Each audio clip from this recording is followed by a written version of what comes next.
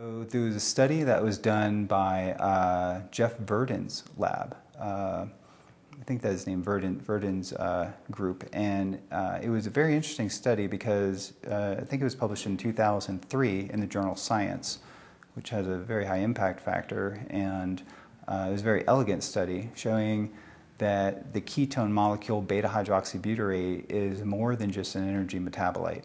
And it would make sense that the metabolites in our body would have signaling properties independent of their simple role of supplying energy, that they would signal to our body to impact gene expression. So it's now widely accepted after that publication and some publications previous to that in other model systems that these metabolites can more or less activate a genetic program that, in the case of beta-hydroxybutyrate, it activates a genetic program that can increase our resistance to stress, to oxidative stress.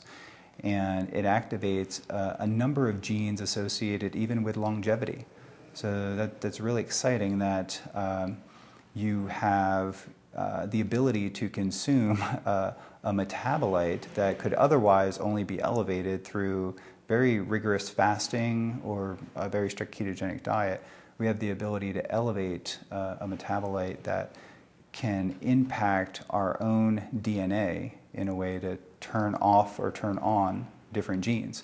And that's rapidly becoming of interest to even the pharmaceutical companies. Having spoken at a number of pharmaceutical companies over the years, they are trying to mimic the HDAC inhibitor properties of beta-hydroxybutyrate ketones with various drugs. And to my knowledge, they have not really come up with any drug that can mimic the effect of beta-hydroxybutyrate in the way that it does.